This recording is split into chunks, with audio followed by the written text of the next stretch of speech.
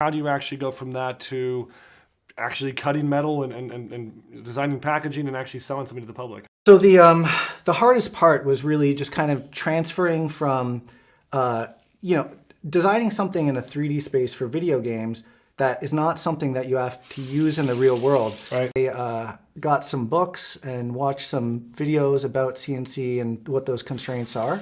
And I also took my collection of modern razors and I got a digital caliper and I measured all of the critical dimensions. Yep. Look at what's on the market before you try to reinvent the wheel, right? Yeah. And then I put those into a spreadsheet and lined up the columns, and I looked at the ones where all of the ones were not changed, where they were very close together. Mm-hmm. And then I realized this is something that's kind of set that way for a reason. Right. And then I looked at the one where there was a lot of variance, and I said, okay, this is where I have some room to play.